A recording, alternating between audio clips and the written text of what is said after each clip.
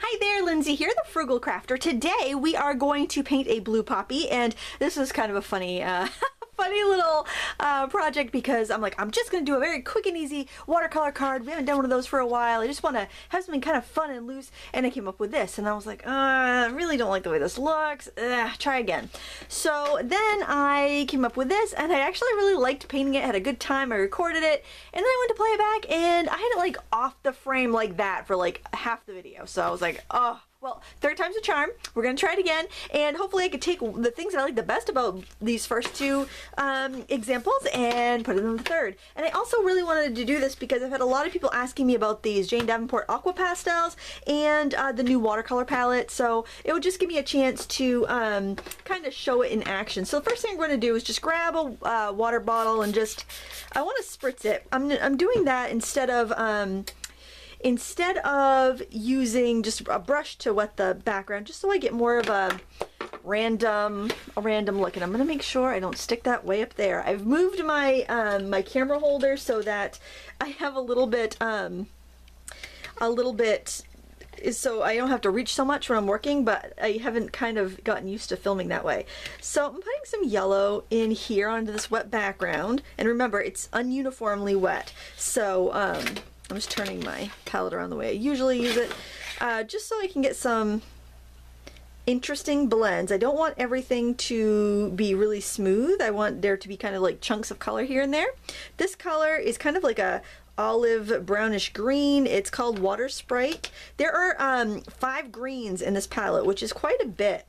So I just wanted to let you know that. This is the Seaglitz palette from Jane Davenport, and a neat thing about all of like the Jane Davenport palettes and also the Prima palettes, there's enough room to put about 7 half pans down the center. And so what I do is, like, if I have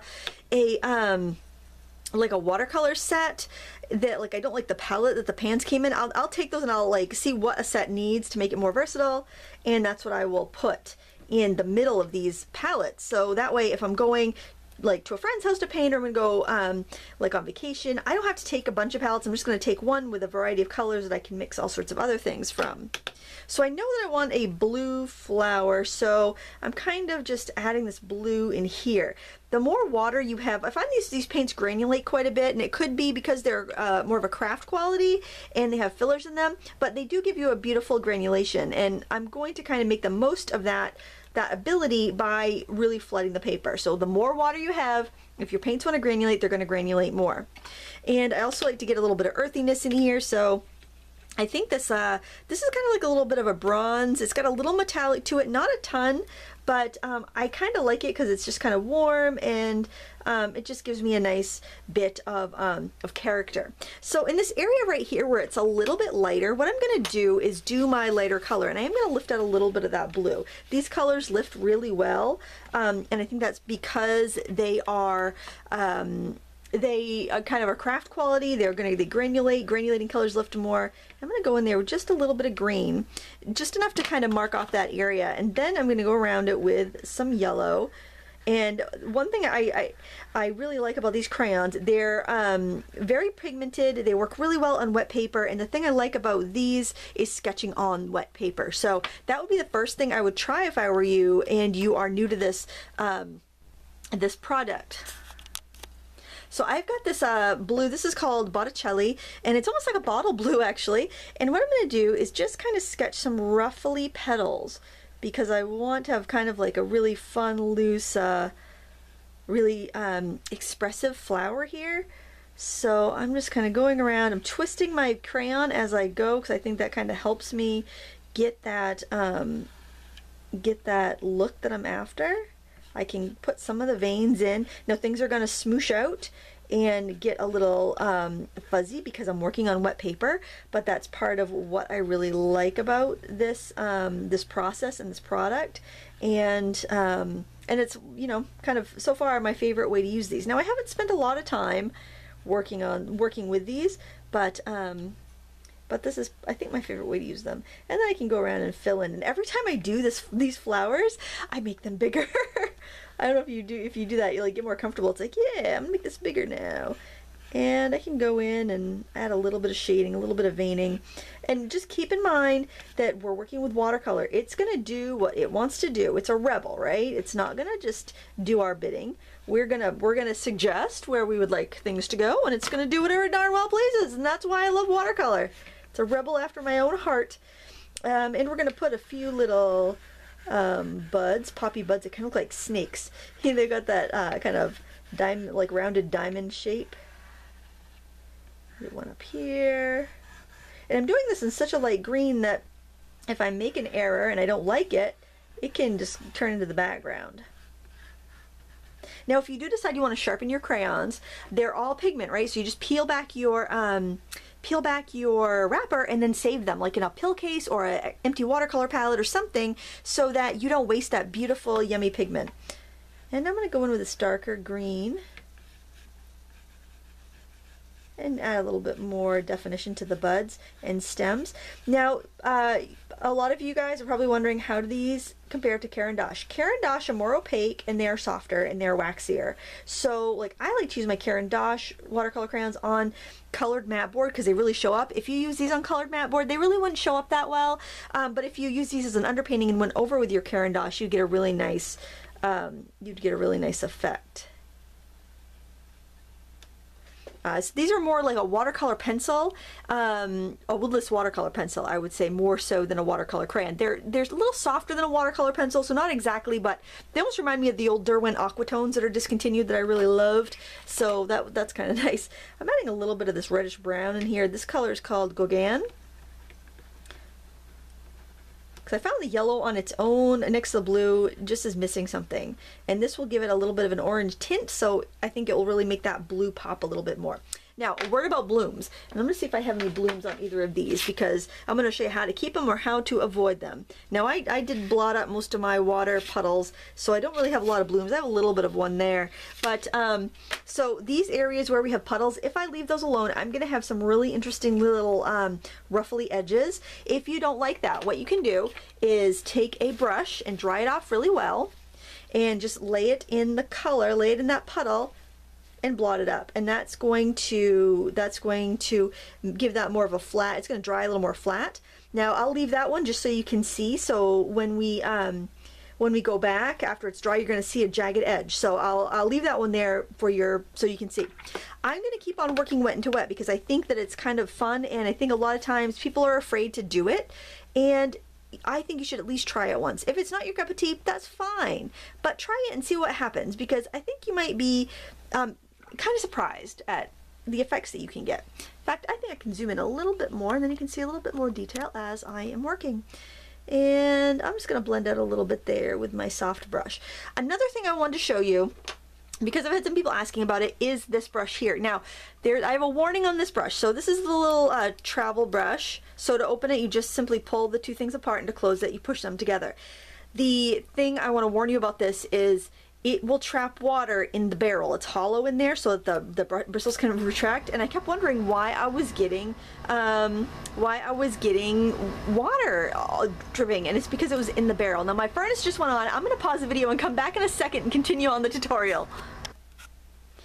Okay, so to continue on, so what I basically would say is that if you're going to use this brush, don't dunk it too far deep into the water, or water is going to get into the barrel and you're going to have drops of water on your picture. I prefer a juicier brush anyway, but this is really cute. It does fit into the container, so I know it's going to be popular. I just want to make sure that, you know, you kind of are aware of that, so you don't end up with water dripping on your picture where you don't want it. So what I'm going to do here is use some of the watercolors to work in with our painting here. And also I want to take that blue crayon that I have, it's right here, it's in the wrong spot. I am going to scribble it out onto my palette so I have a little bit of color to work with. Now the thing that I did find out about these is that putting a wet brush to the tip of the stick, it doesn't want to release the pigment as well that way, but it will release it really well that way. I'm not sure why that is, but that's just something that I found. So for my darkest colors, and I do like to go in with my darks fairly off the bat, I'm using this color here called Nereid, and which is kind of like a Prussian blue. I would swear it's Prussian blue. And I am going to use a little bit of the Sea Nymph, which is more of like a cobalt tone, and I am going to go in and kind of add it into my darker areas, and the paper is still quite wet, so I am not like looking for really crisp details here. I mean, if your paper dried on you while you were doing this, it wouldn't look bad. I'm just really letting it do what it wants to do. The paper I'm working on is a Strathmore watercolor card. They're very inexpensive, and what I do is I pick them up in a bulk pack of 100, and I will link that below in case you're looking for them. They also come in packs of like 30 or 50, I think. I got my veining a little bit wrong here, so I'm just gonna smudge it out. You want the veinings to be going towards the center, and I kind of got confused with that edge there, and I had it a little off, so I'm gonna let that water settle in. I also want to curve this a little bit more, I think. I feel like I had some pointy edges, and I want more fluid curvy edges there. Anytime you have a really big dip like that, you could actually make that an overturned petal just kind of by connecting the dots with a curve. So if you have two like really curvy spikes, you can just kind of connect them. I hope that makes sense. And I'm just kind of picking some of the petals apart, figuring out what's going to be a back petal and what's going to be a front petal, if there's both. Sometimes there isn't because there's not room. And it's so funny, I've been closed captioning my videos, and every time I say the word room, like, do we have enough room for this? Or I'm going to go into my, you know, I'm going to put a shelf in my room, it comes up as rum, like, you know, rum that you drink. So, and there was that one video I was closed captioning this morning, it said, I'm going to need a lot of room for this. And it came across like, I'm going to need a lot of rum for this. And I'm like, oh my gosh, everybody must think I'm an alcoholic, because I'm like always talking about rum and how much I need for every project. Oh my goodness, I thought that was very funny. But I know alcoholism is not a laughing matter. I just thought the closed captioning was funny, so please don't jump down my throat on that. I don't want to record this video a fourth time, my goodness gracious. 4 full times I've recorded this. I decided I would let the furnace noise slide. This one's going to be demonetized, probably. Oh boy. So yeah, I'm just going in and throwing in some of the veining, and you can always go in with like a cut up piece of credit card and scrape it in too, because the paper is really wet still, because we really soaked it. And that would give you a crisp line that would not dissolve, would not fade at all when you are, you know, when you're working. So there's lots of different ways to get these details depending on what you prefer. And I really like the tone from the crayon the best, so I'm gonna, look how pretty that is. It's almost like, it looks like a bottle blue, doesn't it? It's just like that pretty, it's such a pretty, almost like sea glassy color. And I'm gonna throw some of that in here and there. And you could kind of see stuff kind of like fading out from the water because the paper's so wet. So when you want detail to stay, and you want really bright, like in crisp lines, you want to let the paper dry underneath. But I just think this is really kind of fun to get these lost and found edges. And that, I think I want that one. I think I want that one to be lighter, but I do like that color from the stick there. I'll show you what I mean about trying to pick this up off the tip. Let's see if we can get that to, I mean, it picks up a little bit. That's not bad. It's not quite as good as like putting it on your palette though. I think it does help though the more you use it, because you kind of wear down the any dried film on it. All right, now we're gonna let that kind of be a little bit and work on the bottom here.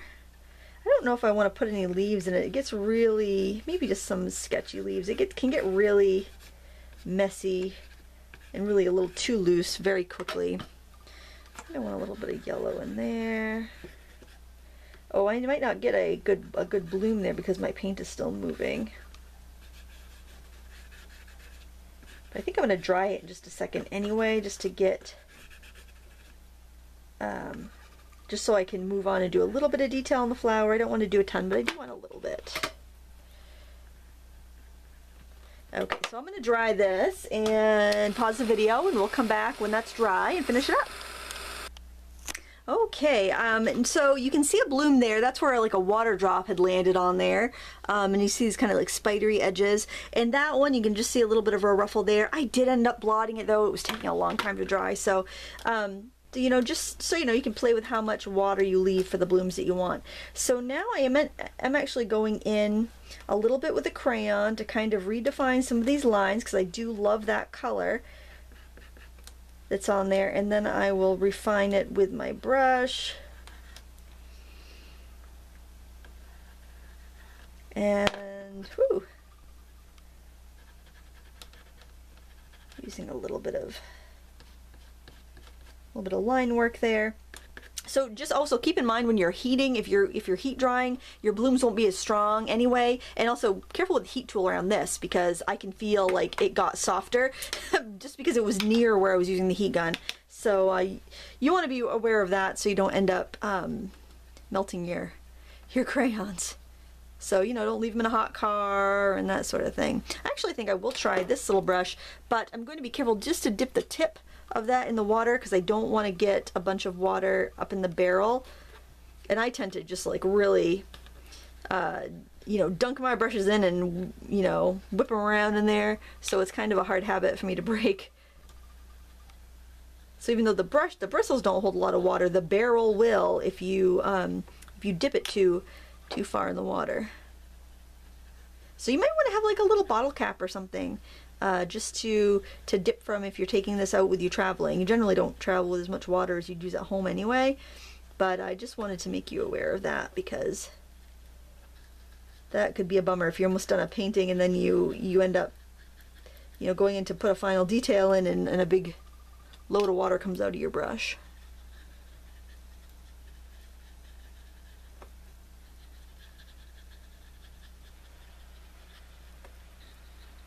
So it's really cute, and it's useful if you're just doing a small area, but I definitely prefer to use a juicier brush myself that will carry a little bit more paint and water in the bristles. And I mean, it's always a challenge with a Taklon brush that hasn't been, like, you know, designed to act like a fur brush like the Mimics, because the water just wants to slip right off of the bristles. So it doesn't like hold the paint and water and release it slowly like a animal hairbrush, or like a brush that's designed to behave like an animal hairbrush does. So it's just, you know, just kind of getting used to that, for me anyway. I mean, maybe if you're not already used to that type of brush, it wouldn't even bother you.